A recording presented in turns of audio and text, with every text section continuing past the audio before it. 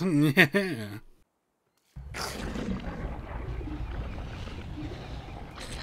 Gosh dang that Wilson, he's back again. And look at the mess he made. He will only regurgitate the most mainstream well-known information that everyone and their grandmothers would be able to find out. But we're not about that on this channel. Well, now that this is here, we might as well talk about it to its fullest extent. So let's begin a proper dive on maximizing the Lureplant. So important thing to note here about the Lureplant is that Lureplants only have 15 inventory slots. Every 20 seconds a Lureplant will digest one item independent of stacks.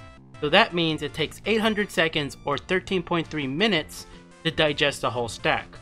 A Don't Starve day is 480 seconds or 8 minutes. So depending on the type of plant you are placing, you need a minimum amount of plants to get a gain of resources if you let the Lureplant get to max inventory. Grass takes 3 days to regrow and saplings take 4. So based on the amount of time it takes for a Lureplant to digest, you need at least 72 grass tufts or over 96 saplings to be able to cover the digestion timing and get a net positive of resources over time. Keep in mind that these numbers equal 0 over time, so you need to plant way more grass or saplings in order to overcome the digestion. Another way you can do this is that Lureplants don't harvest until they're loaded, so you can set up an area and go every few days when the Lureplant is ready and kill the Lureplant once they harvest. This will guarantee you the most amount of resources while using the Lureplant.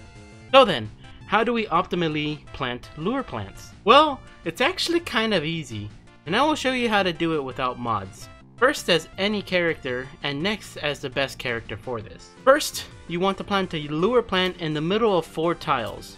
You can see this with the pitchfork. So what you do is dig a 4x4 area for the eyes to spawn. The eyes in this area are the ones that we will be using for the farming. The rest of the area can be filled with any man-made turf, or if you're feeling lazy, you can do this in the desert or the rocky biome. When all the eyes have spawned, go through and kill them one by one and plant a harvestable just to mark where the eye plant was. Make sure to try and plant it right where the eye plant drops into the ground, so you are looking for the center of its animation here. Once you do that, you can set up the plant you actually want to harvest all around. Once you've completed that and fertilized everything, dig up the plants that were covering the eyes and reset your Lureplant. This is how you can set up your eyes to be perfectly and maximize the space between the eyes for your Lureplant. Keep in mind that you do not want to plant really close to the Lureplant, or else you will not be able to place the Lureplant down. But you know, you could just skip all of that if you just do it with Wormwood instead.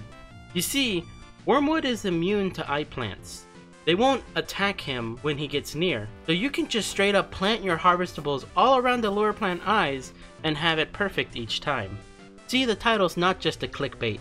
It's easiest to do with Wormwood, but it's always important to show how to do it with every character, just so that people who don't like swapping at the portal can have the knowledge too. That is all I got. Thank you for watching. Go mass produce your resources, let me know how much you get. Till next time, this has been Tara from DVG. Take care.